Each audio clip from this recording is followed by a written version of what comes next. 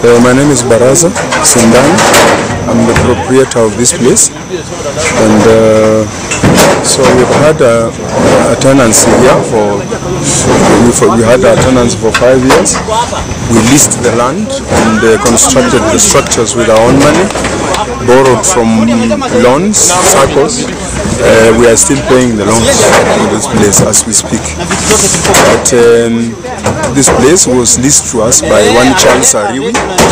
Charles Ariwi is a brother to the owner of this land, and so the brother apparently was abroad. So he came back later and we started discussing, and he gave us promises to renew our lease. He just changed his mind last minute and said he would not renew the lease. We have to move out without any notice. So in February this year, he came and disconnected power. Immediately 2-3 days later, sent in goons to attack the place and vandalize it. We went to court, the rent tribunal. They gave us stay orders, and so we have been going on this matter until today. So the ruling was made today, which uniquely, purportedly gave these guys back the land and asked us to go to another court that we are entitled to damages, but through another court.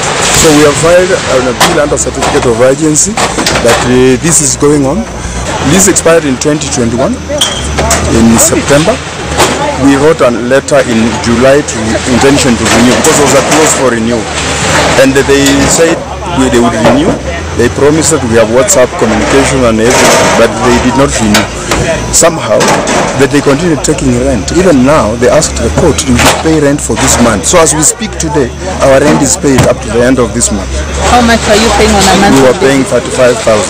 So how much did you invest into this property?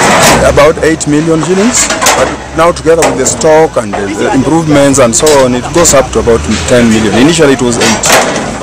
Have you been able to rescue anything today? I think these small plastic chairs and so on, but the main structures are going down. You can see with the bulldozer here. How much loss would you say you have incurred today? Today I think it will go up to 12-13 million shillings. We have paid rent. Up to this month we paid through the court. They told us not to pay their brother who used to take the rent. They said we deposit in court. We have receipts showing we paid in court. How did you find out about the court order? The court order, during the ruling today, the magistrate said, I'm not reading, it's a long order, but I have given these orders that you take back the land. That is following the preliminary objection. They had put in a preliminary objection. So they didn't file any real defense on this. And we had sued 4 people. The owner of the land, the brother who leased us the land, the wife who receives the rent, and the Kenya Power who disconnected power without giving us any notice. And the power had no bills. It's a prepaid meter. Yes. The developer said also you have been here for 7 years, but you're telling us you have been here for 5 years. No, it was 5 years in 2021, and then now it started running after that, which they have been taking rent and promising that they will renew.